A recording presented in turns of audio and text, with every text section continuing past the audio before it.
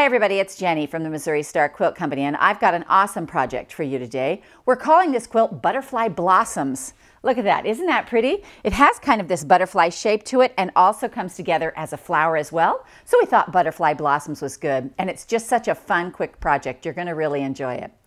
So to make this quilt, what you're going to need are 2 packs of print. We've used Mariposa Meadow by Elizabeth Isles for Studio E, and when I'm talking about 2 packs, I'm talking about each pack has 42 squares and they're 5 inches. You're also going to need the same amount of background squares, and we've used white. You're going to need 3/4 of a yard for this sashing right here. And this outer border is 1.5 yards, and we've put a nice big fat 8-inch border on there. Now if you want to back your quilt in the same fabrics, it takes, let's see, 3.5 yards, and look at this. Isn't this gorgeous? It's just so pretty. I have a little granddaughter who's going to love that. You're going to need a template. This is our periwinkle template, and you're going to need a glue stick. Glue stick's optional. I like to use it. So let me show you how to make this, because this is just such a fun, quick quilt. You're going to take your 5-inch square, and we're going to lay our periwinkle template on it. We're going to line up the corner right here on the edge with the fabric, and then we're going to trim this side off. So we're just trimming this back side right here. And I'm just going to flip this around. This is where one of those rotating mats comes in very handy. We're going to trim this side off and go ahead and trim your end off as well. So you'll get a piece that looks just like this. Now what we're going to do is we're going to take this over to our iron, and we are going to iron this edge under right here. Now you can do raw edge applique if you want, but I liked it turned under. I just like the idea of it. You know, sometimes it just makes fun. So what I'm going to do is I'm going to iron this edge down 1/4 inch and this edge down 1/4 inch. And I'm just going to finger press them so when I get there it'll be easier. This little end right here at the bottom, it's easy just to fold that up. Can you see right there how I have that folded like just a little 1/4 inch? Then these 2 pieces will fold over to greet it, so we'll have a nice little point there on the bottom. So let's go to the ironing board, and we're gonna press this down to make sure that it just stays nice and flat. It is handy to go ahead and finger press them down before you get here, so that you make sure that it lays down really nice.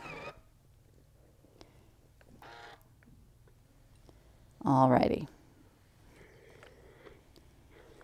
Now what we're going to do is we're going to take our background square, and we're going to line this up right on the corner, just like this.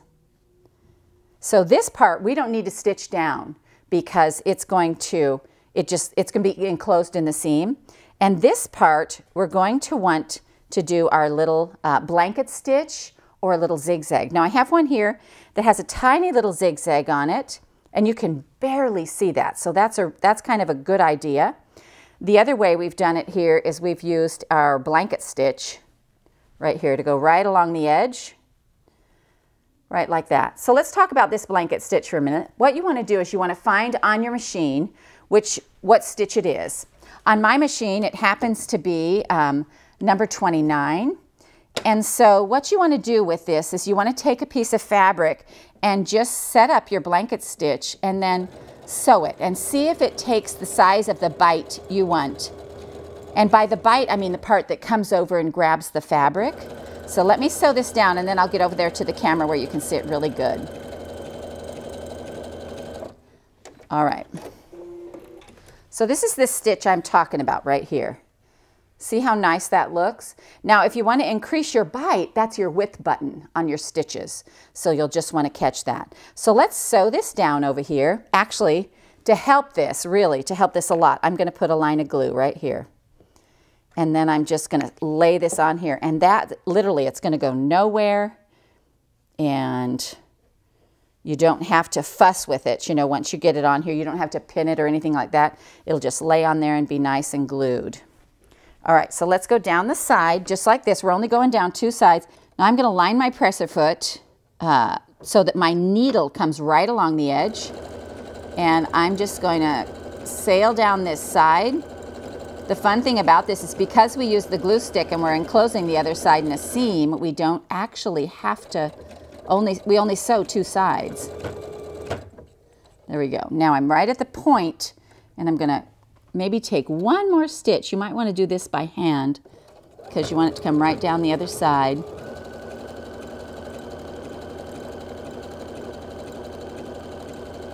And you're just going to do this to all your pieces. Alrighty, so let's take a look at this one and see how we did. Gosh, you know, that looks pretty good. All right, so take a look at that. And this is what we're looking for. We're looking for it just to be stitched on the sides. Then what we're going to do is we're going to put 4 of these together. So let's take a look. I've got a couple sewn together here. And I've got this guy. And what we're going to do is our block goes together with the points to the center, just like this. So now what we're going to do is we're going to put these 2 together and sew 1/4 inch down the side. You're going to have to remember to readjust your seam because you want just the 1/4 inch, not the blanket stitch for this part. And so there we go, 1/4 inch. And we're going to sew right down the side.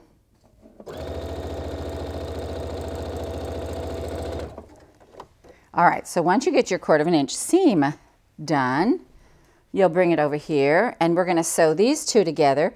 Remember, your points come to the middle. So then we're just going to sew this together like a 4 patch.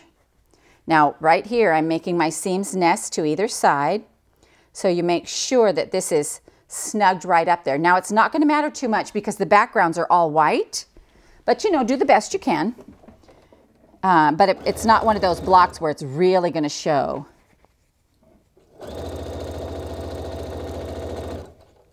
But if your 1/4 inch seams are fairly consistent, you know, it should work out pretty good for you. Alrighty, so there we go. There's our little 4 patch together. I'm going to bring it over here and press it really quick. And I press from the top to make sure it's nice and flat. And then I'm going to roll it over and make my seams go the way I want to. Alrighty. So there you have it right there. That's the block. And you're going to make lots of blocks like this. And you're going to put them together with a sashing row. So in between every row, you're going to put this little sashing. Your sashing is going to be the same width as your block. So you'll cut your 1.5 inch strips. That's a 1.5 inch sashing strip like this. And you'll put your blocks down. So here's how I row. Now we have 1, 2, 3, 4 blocks across, and you can see this is the block. You can see your sashing right in between them, and then you're going to bring in a sashing row like this. Your sashing rows are all 1.5 inches, and your little cornerstones, these little stones right here, those are also 1.5 inch stones. Now, I took those out of the border yardage, and so you'll cut a 1.5 inch strip, and you're going to get all your little cornerstones out of that one strip. And so it's just real easy to do. So what we're going to do is we're going to pretend we've sewn these together like this. So it makes our little strip like that. And we'll slide this one under here so you can see a little bit how this is going to look. Because when we bring in that next 1.5 inch strip with the cornerstones in them, it's going to go right here. It's just going to line up right underneath there, just like that. And then, again, you're going to have your next row with your little sashing strips already sewn together. And it's going to go right here. I can bring these down here if this is going to make more sense to you. So just like that. Do you see? You see what I'm talking about here? And so you're going to have 4 in a row, and you're going to have 5 down, 5 rows down. And it's just going to make this awesome quilt. It brings it together. You know, this is your block, but it brings it together so it looks like the block is right here. And I love it when that happens because it's kind of like an illusion. So this has been a really fun quilt to make. I love when we can do different things with our templates, because if a template can do one thing, that's great, but if it does a lot of things, then it becomes a valuable tool. And I do a lot of things with this periwinkle template. I really like it. When this all comes together, it's going to make a quilt that is 56 by 66. So it's a great size quilt. And we hope you enjoyed this tutorial on the Butterfly Blossoms quilt from the Missouri Star Quilt Company.